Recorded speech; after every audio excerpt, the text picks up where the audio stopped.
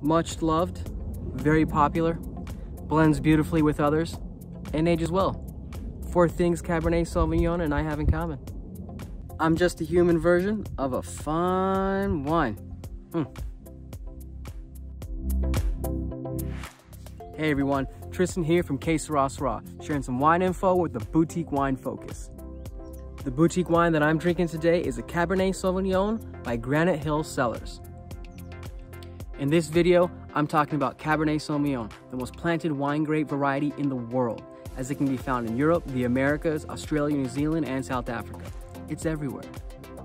This is because the grape grows in both moderate and warm weather climates, but does better in warm weather climates because its thick skin needs a long, warm growing season to ripen successfully.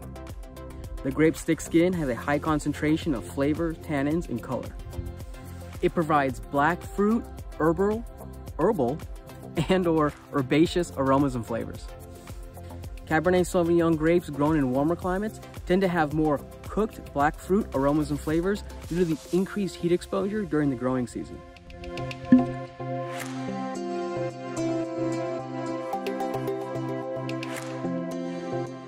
Due to its versatility, wines are usually made with either 100% Cabernet Sauvignon grapes or it's blended with its favorite partner in crime, Merlot.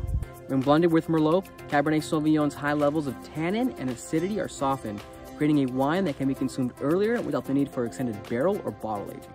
This is very useful in cooler regions around the world. The Cabernet Sauvignon grapes during a cool vintage would have a higher acidity than warmer regions. Blending with Merlot makes the wine more palatable.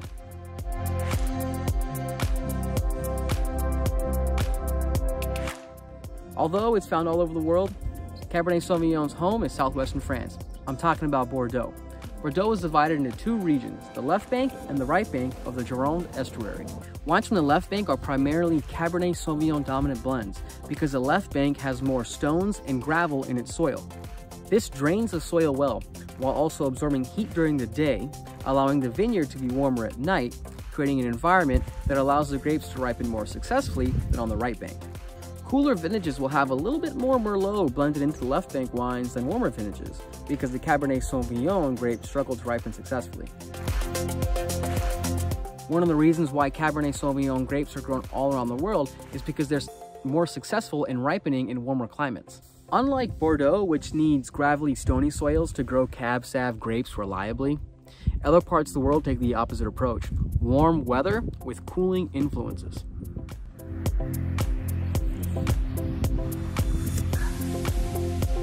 Sonoma, California, and Australia's Margaret River and Coonawarra regions are warmer than Bordeaux, but are cooled with cloud cover and breezes.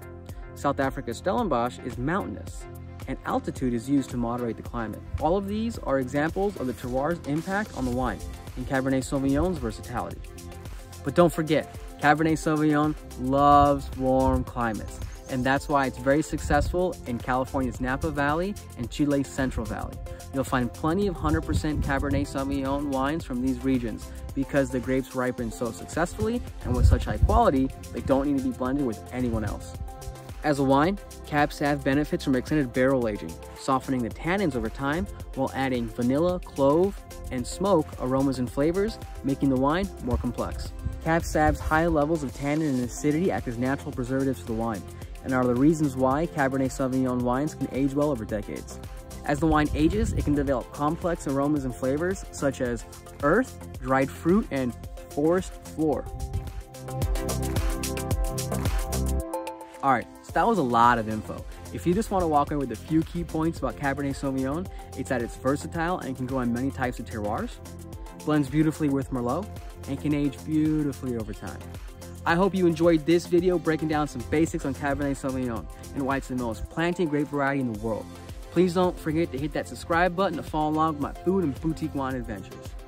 Ask yourself, do you prefer wines where Cab is a part of a blend or wines where they're made from 100% Cabernet Sauvignon grapes? If you have a preference, I recommend you try wines from around the world.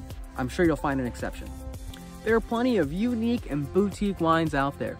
Go out and try something new. It's not an adventure if there's no discovery, especially with wine. Until next time, cheers.